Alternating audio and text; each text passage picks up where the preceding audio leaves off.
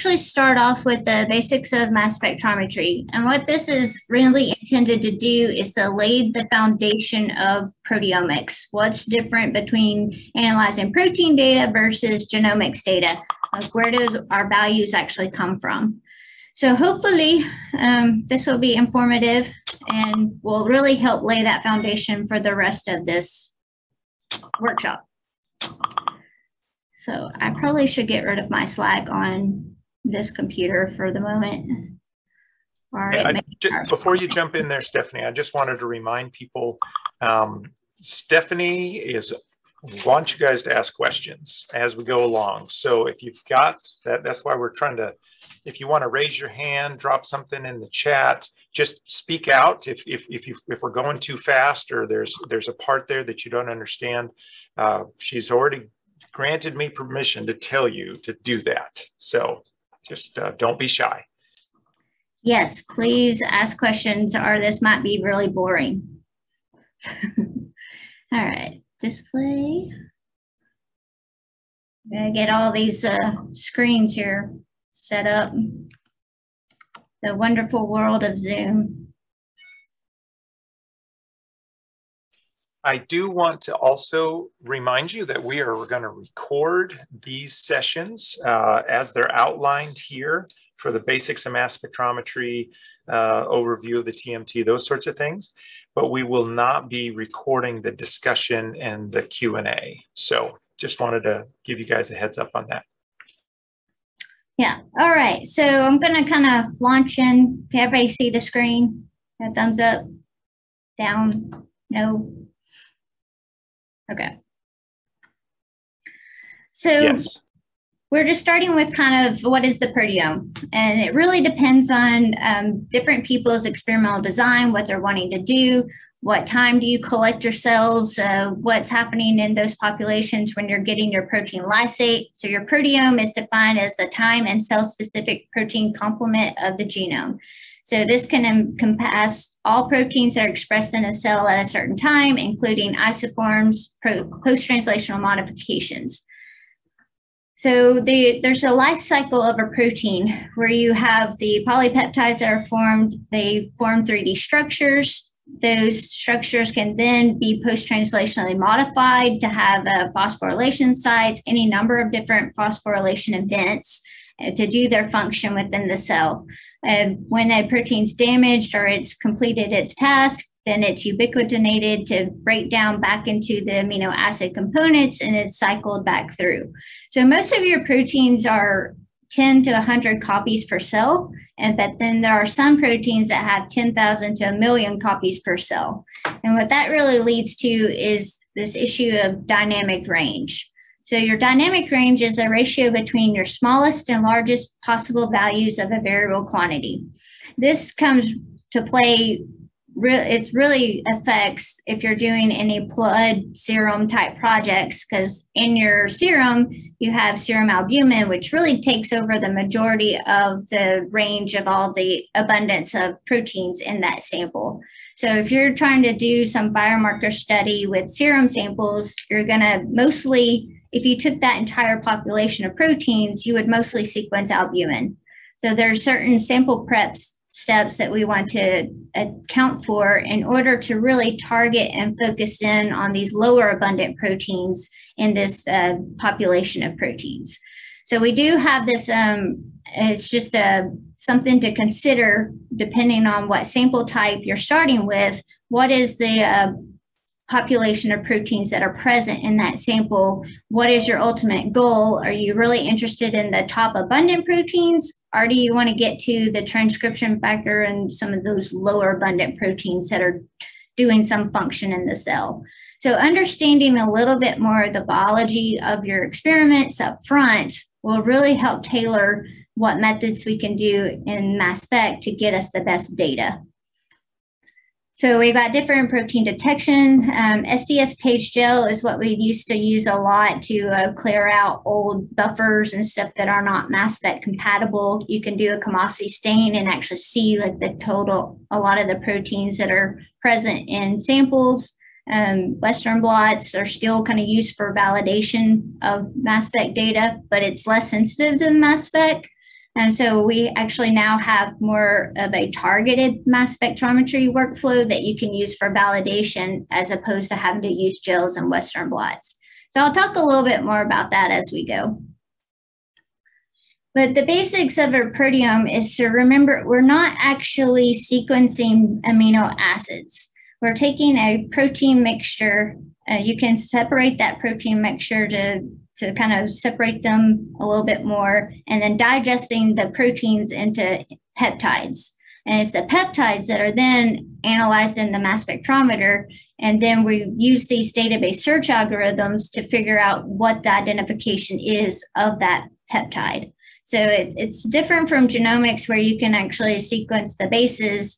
Here, we're actually looking or taking a protein, digesting it into pieces, and then trying to match some spectra to a database in order to do identification.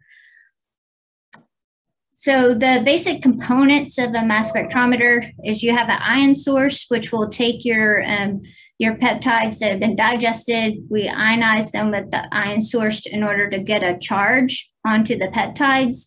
Those charged peptides then are in a vacuum system with the electrical field in order to fly through the tube of the mass spectrometer to a detector, and then the detector detects how much signal is there and gives us a spectra.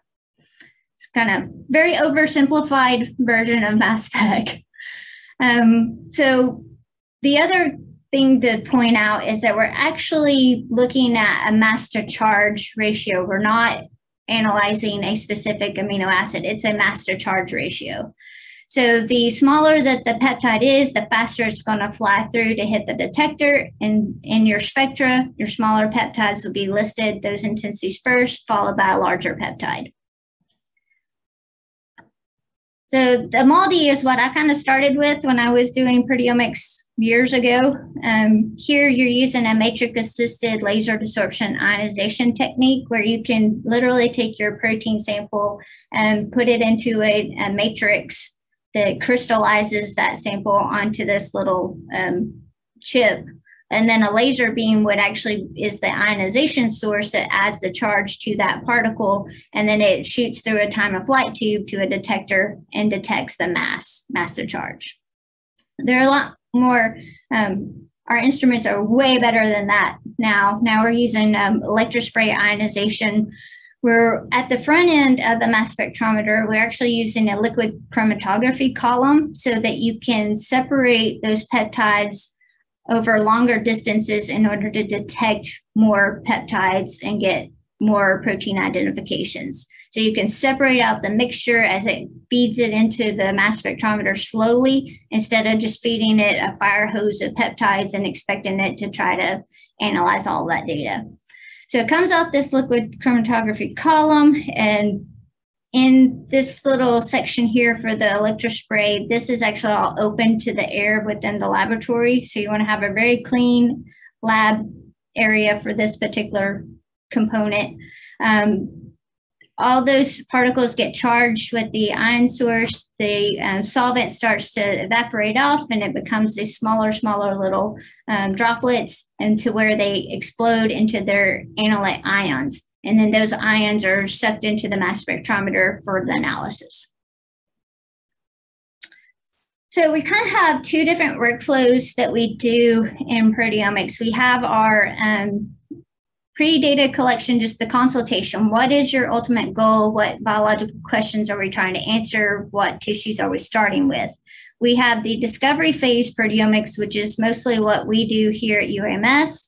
And then we have a targeted validation approach with our partner, Mike Kinter in Oklahoma. So with the discovery phase, we're really trying to, we have smaller sample sizes at tens of samples, and we want to identify as many proteins as possible in those samples and do our analysis. For the targeted approach, it's kind of the opposite. You have more samples and you're really focused on a subset of proteins to get very high quantitative information for those proteins that you want to validate. And then at the end, we do a post-consult with the people to understand the data. So the discovery phase, I always have to kind of remind myself, there's a lot of challenges to analyzing proteomics data.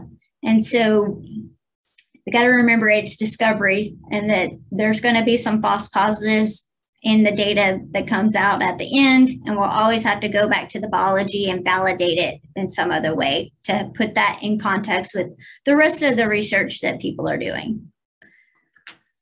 So we have several different workflows, and we kind of make these very flexible because, again, depending on what sample types we're dealing with, if it's mouse, human, some other random organism, or whether it's tissue versus cells, cell lines, all of those different factors, you have kind of variable buffer systems and different ways that we've got to take care of the sample prep side. So we really try to make our pipelines flexible to accommodate a lot of different sample types and experiments. So one of the older ways that we did a lot was SDS page fractionation using gels. We don't really do that hardly anymore. We've got better methods now with the filtered assisted trypsin digestion. There's labeling techniques that you can utilize for multiplexing samples. We have more fractionation that you can do to increase the depths of sequencing, various mass spectrometers for certain pipelines. So that's where your pre-consultation at the very beginning of a project is really, really important. Okay, so in-gel trypsin digestion, here if we had a sample, we would, each of the lanes is an individual sample.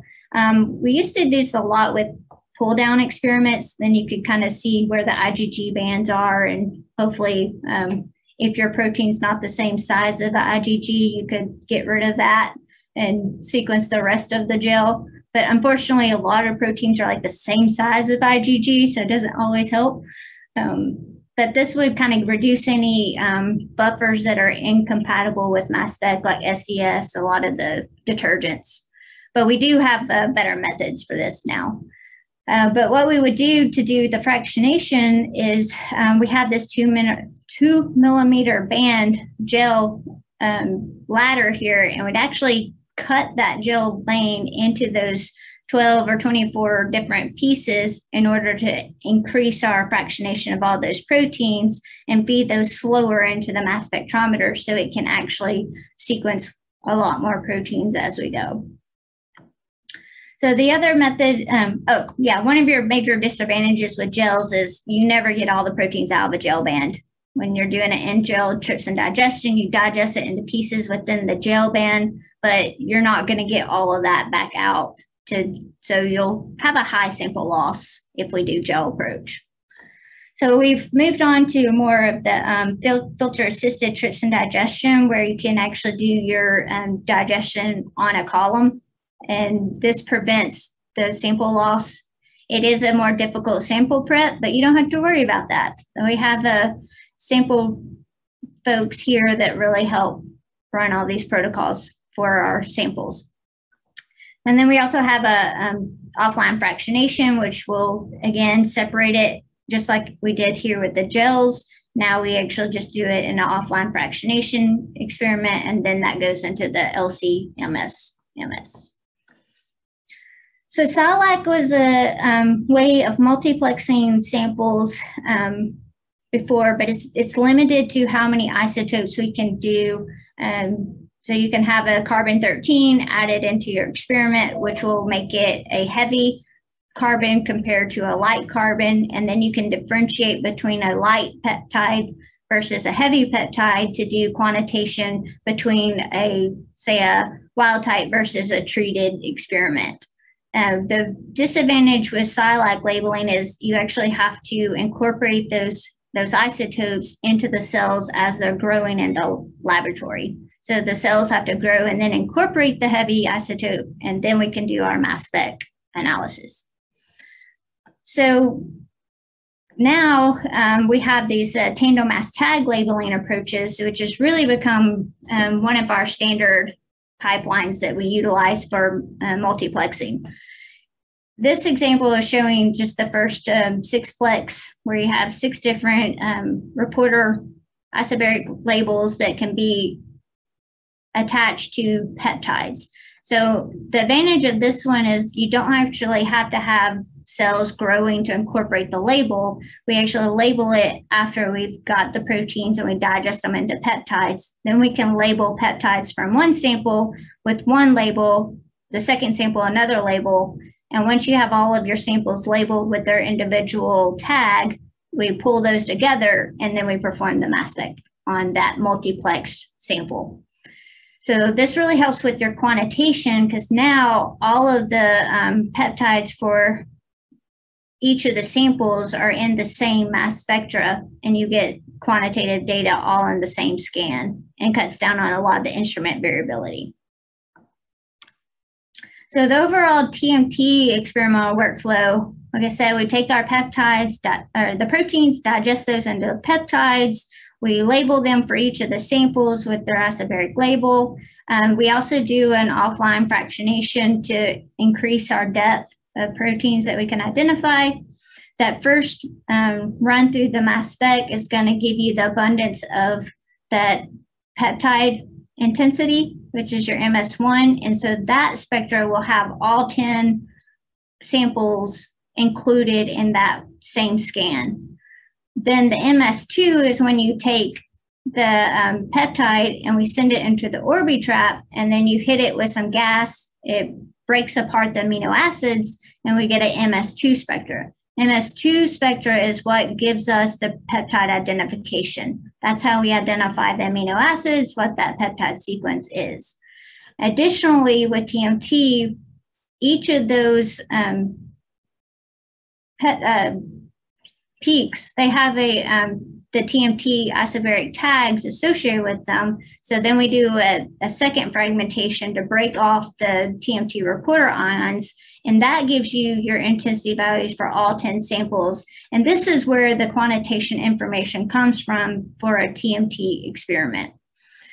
So a TMT tag, it consists of kind of 3 different components. You have this mass reporter. The mass reporter is what's separating these different tags, the 126, 127, all those different isobaric labels.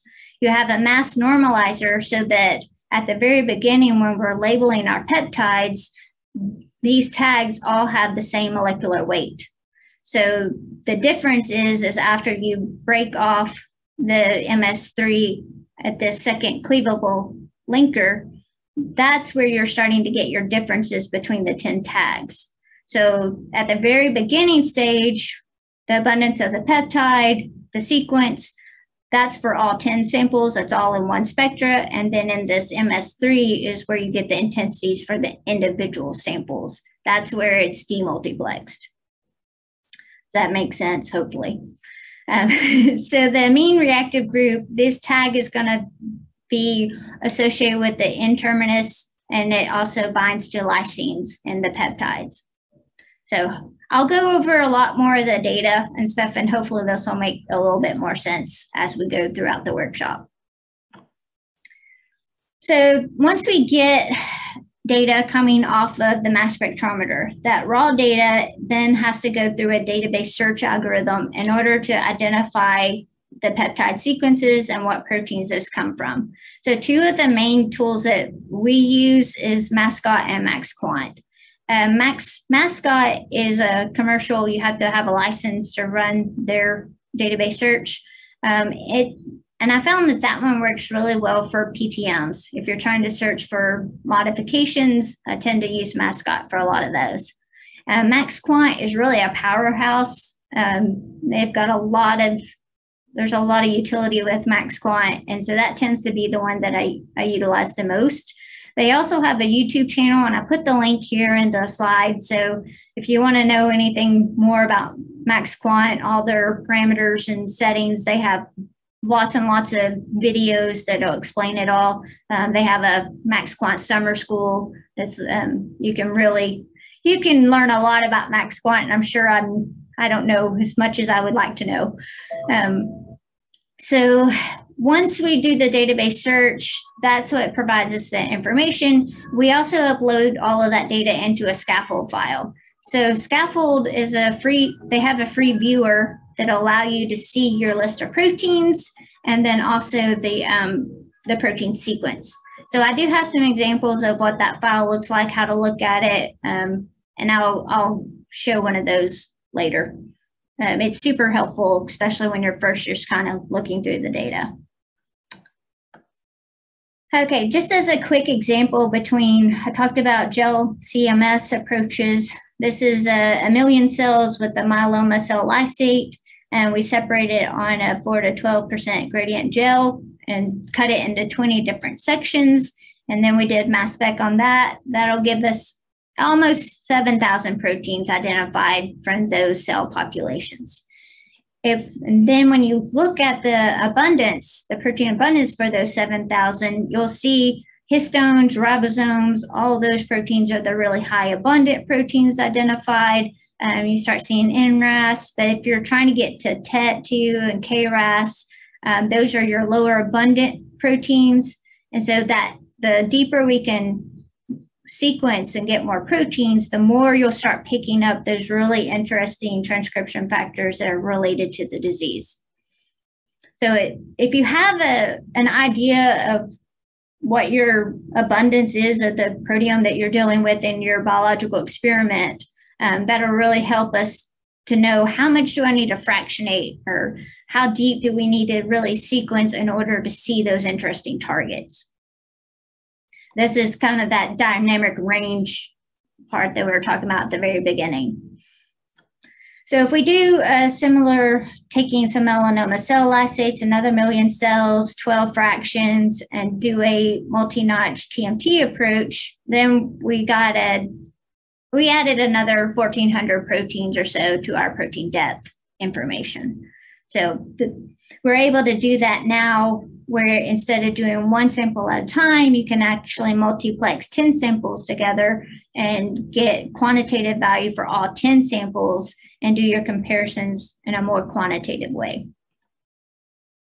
So always, for all of us bioinformaticians, we want to talk about experimental designs, hopefully before people start their experiments and start prepping samples in the lab. You want to know number of replicates. If you're using a TMT approach, you're really kind of limited to a 5x5 study. If you try to go more than that and you have to go across multiple batches, that becomes a problem. And I'll show you that here in a little bit. Protein modifications, if you're interested in phosphorylation modifications, those are really low abundant PTMs. And so there's other enrichment protocols that we need to do in order to detect those modifications. So it really, you have to ask a lot of questions. What's the ultimate goal of this project? What are we trying to do in order to determine the workflow that we need to do for the mass spec? The quantitation methods, so we have label-free, we have the SciLike labeling approaches, TMT, and one that I don't have on here is now the data-independent acquisition. I'll talk about that one as well. So there's various quantitative methods, and this is where it comes really, and why I'm going over this for this bioinformatics workshop, understanding how those samples are prepped at the beginning, where those values are coming from, really helps you to interpret missing values and other batch effects, that sort of thing, when we're doing the analysis. So it's really important to know, am I dealing with count data? Am I dealing with intensity data? Where's the data coming from? And how do I interpret that at the end? So, yeah. And some of the... Stephanie? Yeah. We have a question here, and it may not be a place for you to talk about it right now, but Joseph wanted to know if we're going to be focusing on any open source software today, or programs with a paid subscription. The software that we have, we actually published the ProteoViz that has a lot of this in it. So I have access to that on our GitHub. There's a couple of tools there, and I'll show you some of that analysis. We'll go into phospho stuff a little bit more tomorrow, and I'll actually show a lot more of the data stuff tomorrow. But yeah, I can point you to some tools. Okay, thank you. And that is actually something that I would love to have come out of this meeting is there's not a lot of freeware on proteomics for some of the challenges that we face. So this would be an awesome opportunity for us to hopefully build a little network, and we could tackle some of these challenges, make some new tools, and maybe get a publication out of that. I'd love for that to happen. So just message me if anybody is interested in anything like that. I would love to work with you. Okay. And again, I always just try to tell people, let's, talk to the person who's going to help you analyze your data at the very beginning. So everybody, you can design it properly. Okay. So yeah, a little bit more here. I'm going to kind of show how this process works in a little bit more detail. So if you have your protein population, we digest it with trypsin is mostly what we utilize. That'll give you the peptides. We'll go through this LC column to really fractionate out the sample, so you're not just hitting it with a fire hose of sample at the same time. That'll allow you to spread them out and really sequence deeper. Then it goes through the selector spray ionization here at the front end of the instrument, and then the peptides are sucked into the instrument. The first MS1, this is going to be the abundance of those ions that hit the detector. Then in data-dependent acquisition, it's going to select the top 20 of those most abundant peptides for fragmentation. Those top 20 peptides will then go into the MS2 sequence. Let's see, I had a laser pointer here somewhere, but I think I've lost all my stuff. I'll find it later. But the MS2 is the one that's going to give you the, you take those peaks that are found in that MS2 spectra and you subtract them. So you subtract the master charge values in order to identify the amino acid. Every amino acid has a particular master charge value. And so that's how you're actually getting your sequence. Come on. There we go. So one of the first things that we do in the sample preparation, we also want to make sure that we don't have polypeptides that are interacting and sticking together. So we want to have individual peptides in order to analyze those. So we use a reducing agent, TSEP, DTT, to break apart the polypeptides, and we alkylate any of the cysteine bonds. So you alkylate with iodoacetamide in order to prevent disulfide bridges from forming, so that you can keep all of the peptides as single peptides and analyze those. This is important when you're doing your database search, because you have to include that modification in the database search parameters in order to detect those peptides. So always good to know. And the same thing with like a histone. If we're trying to look at post-translational modifications on histones, histones have a lot of lysines and arginines, which is where trypsin cuts. And if we do another type of chemical modification where you can put a heavy acetylation onto the lysines of a histone, and then that way it can skip those different, or actually it's arginine, I don't remember right now. Anyway, in order to try to get longer peptides so that we can actually identify PTMs. But that's what I'm saying, like for the analysis side of it, you do kind of need to know what happened to all the samples up front in order to set the correct parameters and get the right data. So trypsin is our most commonly used protease. It cleaves on the C-terminal side of basic residues, arginines and lysines, unless there's a proline. It's active near neutral pH, all that good stuff. There are other proteases. So depending on how many lysines and arginines may be present in a protein sequence, we can look at using other proteases that will cleave in different residues. So we have had to use some other types of proteases just depending on the samples that we're working with. But most of the time it's trypsin. So this is an example of a tryptic digestion of a BSA, just a control sample.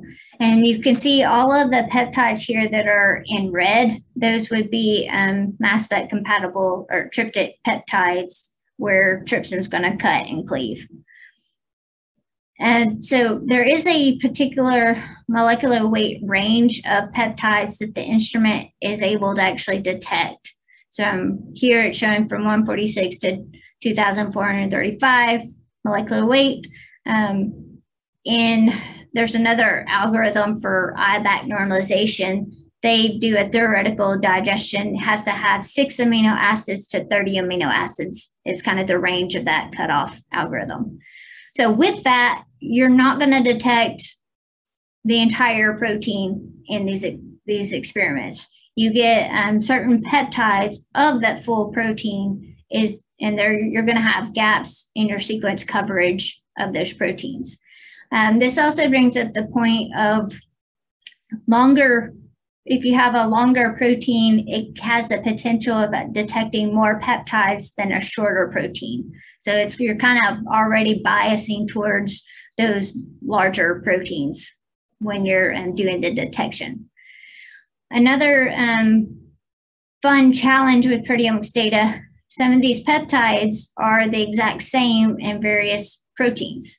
So you can detect a peptide that's shared across multiple other proteins, and there's no way of determining which protein that particular peptide comes from.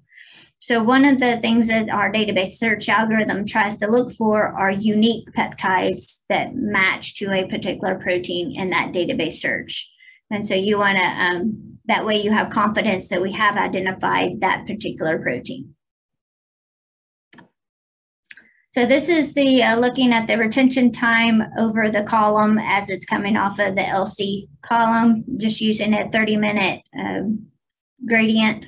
And you can see like certain peptides have different chemical properties, and so they come off at the different gradients of acetonitrile throughout time. And the more here, you got more peptides coming. So most of our runs, we're using about an hour gradient, I think, in order to slowly release the peptides off the LC column and then run it. And then they flow into the mass spectrometer. So this MS scan is the first MS scan that's going to determine the mass of the intact peptide. As you can see here, we've got several peaks that are above this kind of background noise. Those most intense peaks are the ones that are going to be selected for fragmentation to get that peptide sequence. So then we take those into an MS2, and now this is the spectra that we use to get the actual sequence information. Yeah, we'll go. So MS fragmentation, we're using collision-induced peptide fragmentation, and it occurs at peptide bonds. So when it breaks, hit it with a gas, it'll break it across the bonds, and the way that we get it, we'll get B ions and Y ions. A B ion, the charge is retained on the N-terminal fragment. Y ion, the charge is on the other side on the C-terminal fragment. So it's just really breaking the bond and determining which side that charge is determines whether it's a B series or a Y series. And that's important because that determines the directionality of the peptide sequence. So if it's a B ion series, then you start from the N term to the C term and you're reading the sequence N to C. Y ion is going to be backwards. So it's K, S, S, and I, and so forth. So you can get the sequence from both directions. And Scaffold will do a good job of showing you the actual MS2 spectra within the viewer. So then you can see how intense those Y and B ion series are and determine if does this look like it was a good spectra for that particular sequence, or were there some gaps within this sequence and it was unable to really determine what one of the amino acids was in the middle of the sequence. You'll notice in this one, I also have a C plus 57. That's the iodoacetamide treatment that they did in the sample prep. So we have to include that 57 molecular weight in order to detect the peptide sequence. And that's simply by keeping those disulfide bridges from forming. Okay, so then we've got the TMT, which I've already covered. So just a little bit more about the tags. in order to do the multiplexing, is really pretty creative. So what they did is at that cleavable marker, they just started moving the charge onto the mass reporter and changing that mass by 1 Dalton or 1 Thompson. And so each of these 126, 127, what they're doing is they're just moving the charge from the mass normalizer over to the mass reporter region, and then that separates those values by 1 in the MS3 spectra, and then we can determine the differences in the samples. So you can do that for, we can have a 10-plex kits now. There is a 16-plex, but I think 10-plex actually works better. So at the end of this fragmentation of all the peptides, all of the tags are going to be down here in that low level 126, 127 Dalton range. And so it's outside of the noise of all the larger fragments. And it gives you really good quantitative data if you can keep all of your samples within one batch of reporter ions. All right. So yeah, how many can we do? The 10-plex works well. There is a 16-plex that will work. It doesn't ionize quite as well as the 10-plex ones do, but we can go up to a 16-plex. And what they did is on the 10-plexes, they added these where it's on the N terminal versus a C terminal. So their instrument is very highly resolute so that it can actually distinguish between a 127.126 versus a 127.13 and determine the differences in those tags of those samples. Okay, so I'm not going to go into this in like huge detail. This is more of for your information of the sample prep side. Our core does a lot of work trying to make sure that when we're taking 10 different multiplex samples and then you're pipetting those into a pooled sample, we're trying to eliminate some of the mixing errors so that your quantitation differences are based on the samples, not based on the fact that we loaded more of sample 2 versus sample 1. So what they actually do is they'll take all 10 samples that are tagged and mix them 1 to 1 to 1 to 1 to 1 to 1, how many ones, and then run that on the mass spectrometer and get a quantitation using the mass spec. So not like a BCA assay or any of those protein quants, but we're actually using the mass spec to quantitate the ratios of each of those samples, and then we can normalize those values and pipette the right mixture to get kind of that nice pooled sample of all the 10 samples together. So the more work that they do on the sample prep side really helps us with the analysis side a lot. So this ratio check here using the mass spec is what they're utilizing to really combine all those samples and give us good quality data to work with. Yeah. So one of the key issues that came up with TMT experiments is batching. It's very, very strong batch effects when you have more than one TMT set of experiment or samples. So we have done some randomizing of the samples across batches and try to kind of use that randomized design in order to try to overcome some of the batching. It helps, but it's still not great. So if I was going to do one that has more than 10 samples, I'd probably want to try to use the newer DIA approaches instead of TMTs, because it's really hard to break a batch effect. We do try to use this pooled sample too, that kind of helps with the technical side to see how the analysis is affecting a pooled sample. So a pooled sample has a pool of all 20 samples that you have, or however many you have. I guess it'd be 18 if we did 9 and 9 and then the pool. So that will give you a representation of all the peptides and all of the samples that's consistent across both batches. And what you're trying to do is you're trying to give that mass spectrometer, here's all our abundant peptides that are coming off. I want you to select those abundant peptides and try to eliminate some of the missing values in one batch from the other batch. It does help, but again, that is one technical issue that we have with the analysis, is dealing with these major batch effects. So then we do an offline basic pH peptide fractionation. They're just using basic phase, and then on the LC column, it's an acidic phase separation. So you're separating out the peptides to get as many peptides identified as we can. And this is kind of what it looks like. You've got all of the different retention times, and you can see in each of those fractionations, we've got more and more peptides that are coming off of the instrument and increasing our depth. Okay, so we have done some testing on just how many fractionations can we do, how does that impact the number of proteins that we identify. If we throw more instrument hours at it, do we also increase our depth of sequencing? So with 6 fractions and 7 hours of time, we get about 7,000 proteins.